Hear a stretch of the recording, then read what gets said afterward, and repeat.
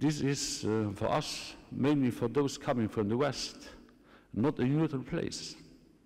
When I was young, 14, I think, we were watching anxiously the spring in Prague, but Bratislava was also a city and a region, a spring of new hope, of new dreams.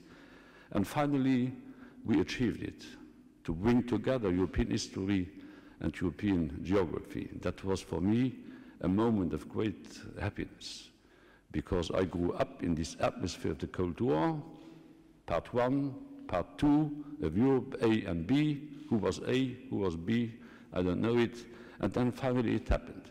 I will always remember my first visit in Bratislava. That was on the 28th of August, 1997. I was president of the European Council, and this was weeks before the European Council had to take a decision on enlargement. And I met with Prime Minister Mejia.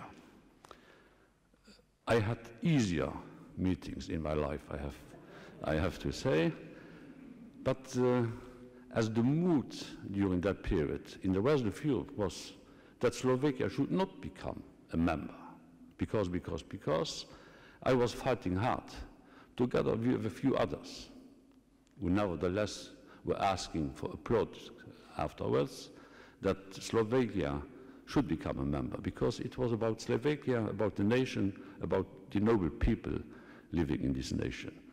And even at that period, I couldn't have imagined that the day would come where Slovakia would take over the presidency of the European Union.